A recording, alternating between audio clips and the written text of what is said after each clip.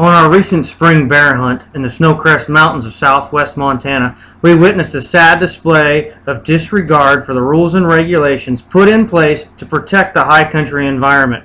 Off-road wheeled travel is strictly prohibited, which helps us save the grasslands and native plants in that area that are required and necessary for the habitat, for the elk, for the mule deer, for the mountain goats, and the other things that live up there, as well as providing us a great outdoor experience. Josh Casto, other videos. We do a lot of public ground hunting, and we respect the public ground that's available to us. We take care of it. We obey the rules.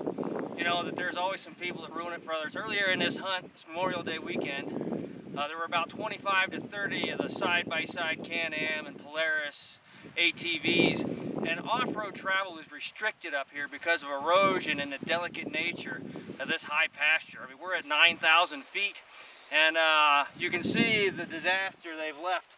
This grass will take years to recover, if it ever does recover, and if it doesn't wash out next winter completely. There'll be no grass here for the elk, for the cattle, and who knows what the erosion is going to be. Secondly, the Forest Service is going to come up here and they're going to shut it down 3 or 4 miles down. They're going to close the access to everybody. You know, it's people like this that ruin it for everybody.